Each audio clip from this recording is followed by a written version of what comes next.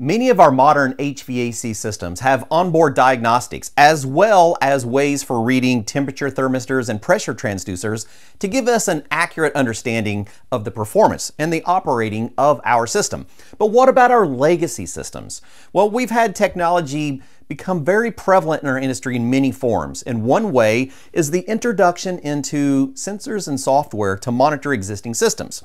So we're going to be taking a look at the SmartAC system. We've heard a lot about it in the industry.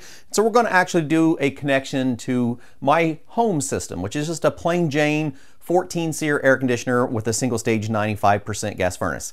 I know, no, not my preference, came with the house, and it was a new home, so we're going to ride it out for a while until we can update this thing into a modulating inverter system. But for now, we have an existing single stage outdoor and single stage indoor that we can monitor. Now, when I open this, I find that I have very simple QR codes for the app for both Apple or for Android devices. We have our hub, and we have 3 different sensors, I'm going to presume. And we're going to have our connections for that. So let's pull this out, see what else we have here.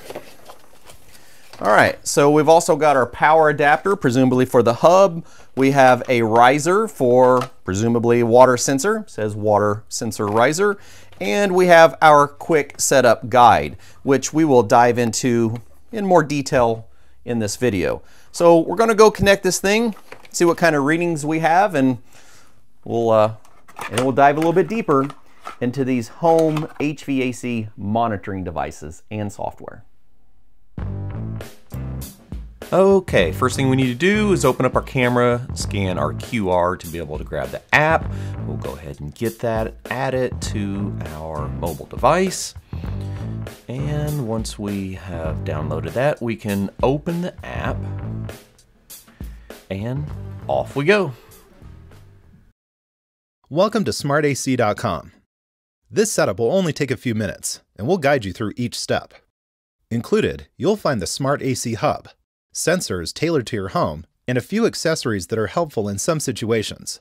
The comfort sensor monitors the hot or cold air coming from your vents. Tracking the performance of the system allows us to detect small problems before they become costly repairs. The filter sensor tracks the lifespan of your air filters, alerting you when they need to be changed. Optimizing filter replacements can save you up to 15% on your energy bills. The water sensor guards against leaks and clogs that can cause catastrophic damage to your home. Finally, the SmartAC Hub sends data to the cloud, allowing us to monitor system health and alert you when needed. All right, let's get started. Okay, our first instruction is to scan the QR code. So we'll allow access to our camera, we'll pull up the hub, grab the QR on the back of it, and let's see if we can get this zoomed in. Yep, there we go. All right, now we can add our email address and get this thing registered. The next step along the process is to find a good place to install the hub, and then we'll connect to our local internet through Wi-Fi or through the landline, and we'll get this thing connected to the cloud. First, activate each sensor by removing the battery tab. The light will blink when the sensor powers on. Now that the sensors are online, we go through a quick tutorial to determine which type of system you have for best location placement. This one is the water sensor, the blue one. Place the sensor inside the pan near the drain line. Now it's time for the filter sensor, the gray one. Start by locating the larger intake vent where your air filters go. They're usually in a wall or in the ceiling. Choose the one closest to the comfort sensor we just installed. Remove the air filter and record the size.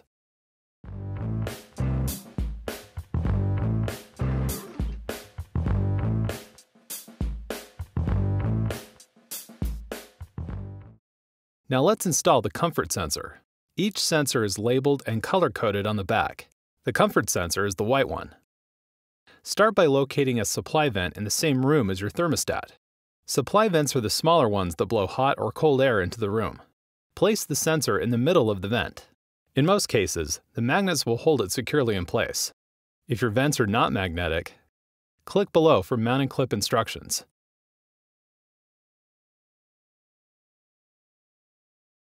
After we have selected the location of our supply vent, we've determined if we're going to accept notifications or not, we move on to the portion where we enter nameplate data. And it's a fantastic opportunity to utilize AI technology to record the information for the outdoor unit. So we simply take a photo, it recognizes the information, and then we put in some basic information about our system.